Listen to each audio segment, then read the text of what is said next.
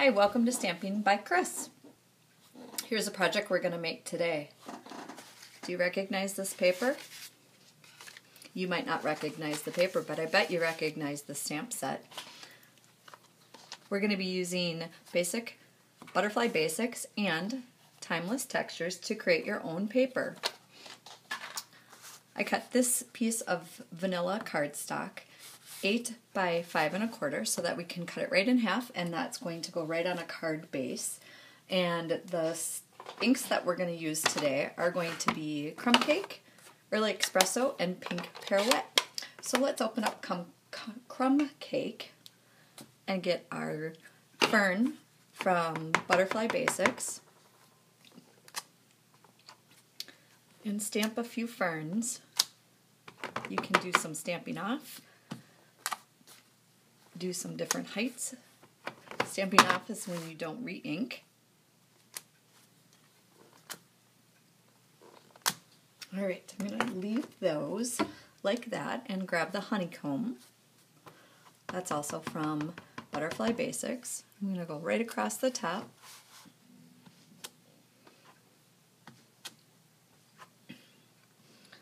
So when you're creating your own paper, you can definitely use whatever you like. And for me, I'm just going to try to create a really vintage look, real soft. This is from Timeless Textures. Come along the side.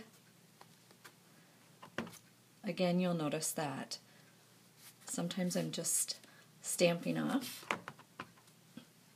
so I'm not re-inking. It's going to give a nice finished edge, so I'm going to do that all the way around.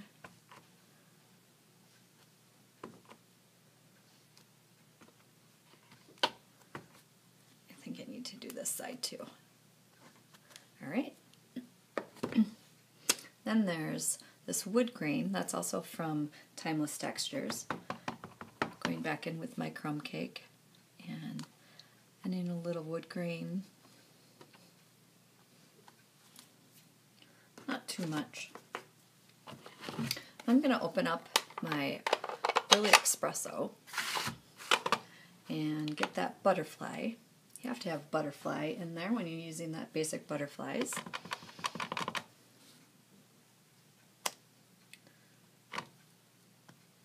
So those two I inked, but now I was stamping off with those last few. I'm going to do the same thing with this. This is the New York stamp, and it says 1921. What were you doing in 1921? Stamp that off. Makes it look like a postcard, doesn't it? Alright, then there are some little dots in Timeless Texture.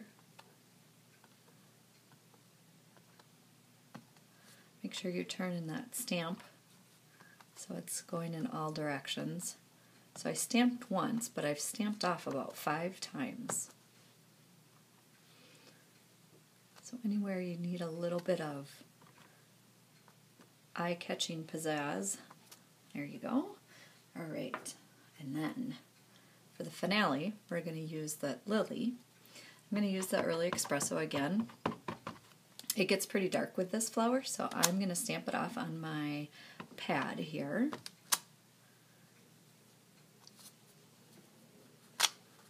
And just like I did with the ferns, I'm going to try to create a couple different heights and angles.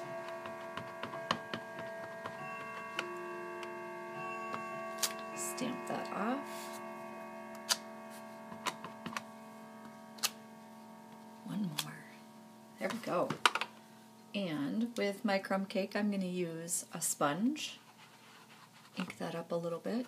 Just come in a few spots and darken it up. Give it that worn time look. Maybe a little espresso in some of the places.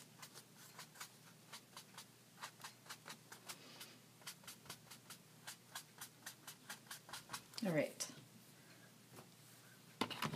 Then you're going to want to use your dauber, and mine seems to have rolled away on me. Let me get a dauber.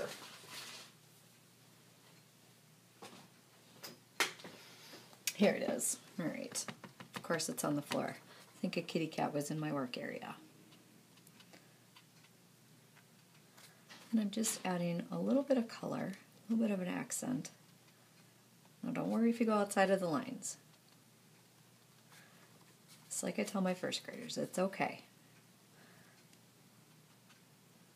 Especially with this look. One of the other ideas I was thinking about is coming in with the wild wasabi and just accenting the leaves instead of the flowers. So you can play around with different colors for the flowers or for the leaves themselves. See which look you like. And let me know. All right. So now we're ready to attach this to our card base. Again, we're going to cut that right in half. And that's what that looks like.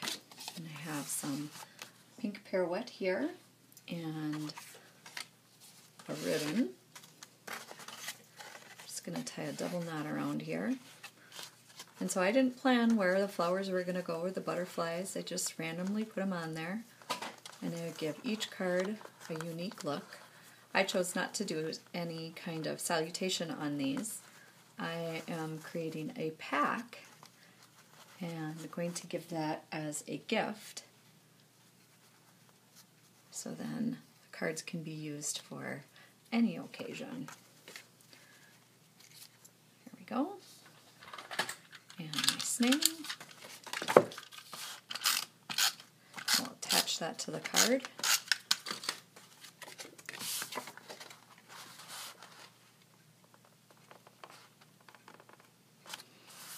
And there we have it.